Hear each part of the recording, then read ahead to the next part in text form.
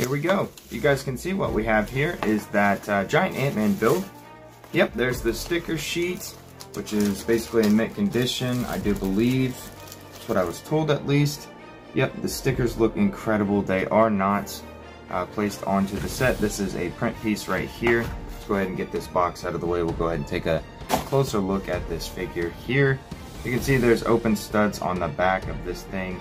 Open studs here underneath the arms, and the torso is actually not technically a rectangle build. It's kind of got these little wing pieces here.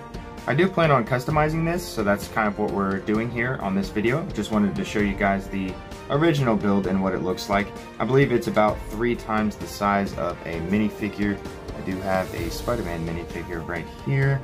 Go ahead and place right there, and then it goes up from about right here, and then it goes up from about here.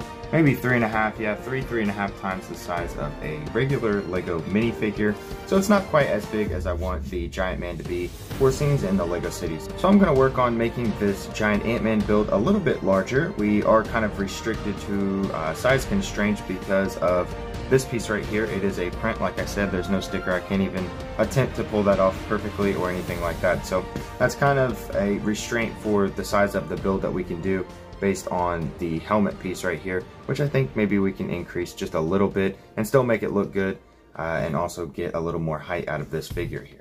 Alright, here you guys can see the modified giant Ant-Man build that we've done. I wanted to include some printed tile pieces onto this as well, and then we do have some inverted tiles on the back. I did go ahead and use round, just regular plates here, 2x2 plates, to kind of represent the minifigure here, so that just in case, let me see, I got some decent parts here. Just in case we do have like some terrain or something sticking up, I can actually sit this minifigure on that in the city or something. So just in case, I'm sure it won't be something that we ever use, but it's still something that looks a little bit more accurate to me. I don't have any inverted red tiles, or else I would probably try and work some kind of design in here on the back.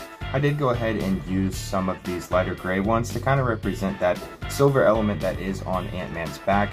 We actually increased the size of this thing by almost 4 bricks. I believe it was 3 bricks and 2 plates.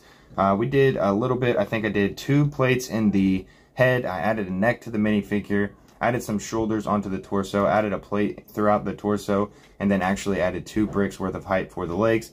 Because really, a regular minifigure, the original figure didn't have proportionate torso to legs, the sizes, and a regular minifigure, the torso to leg proportions are actually pretty accurate, so they're pretty equal. So I actually wanted to increase the size of the legs here, and now you can see all 3 of the Ant-Man scales. We have the micro figure scale, we have the mini figure scale, and then we have this giant figure scale as well. Wanted to show you this before I did go ahead and add the stickers on it, because it's going to change it a lot.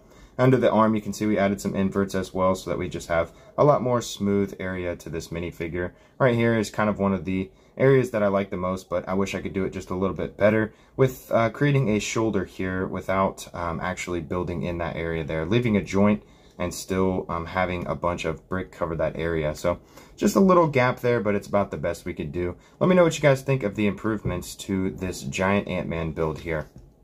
Alright, now you guys can see the completed project with all of the stickers in there. I was a little bit worried about this extension right here. These are the 2 bricks that we added to the legs. I do think it looks more accurate, but the sticker was only for a 2x2, so I was worried about that. We don't have that decal for down here, but again, we could do some tile work with that and maybe change that up. I'm not sure, but it does look pretty good the way that it does.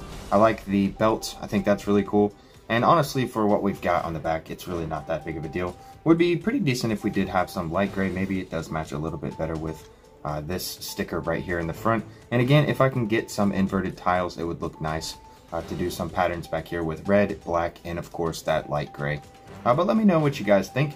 I love this little piece right here. I had to get that in. It's got the red and the blue as well as that dial right there, which just reminds me of Ant-Man using the pen particles to grow big and grow small with the red and blue. And then we did just add that printed tile right there, which basically just represents some kind of just computer function or something like that. Well, we're officially done with this mod of the giant Ant-Man build. Let me know what you guys think in the comment section below. If you enjoyed this video, make sure to leave it a like. Don't forget to subscribe if you're not. See more great LEGO Marvel content coming real soon. I appreciate it. Hope to see you guys on the next one. Have a great day.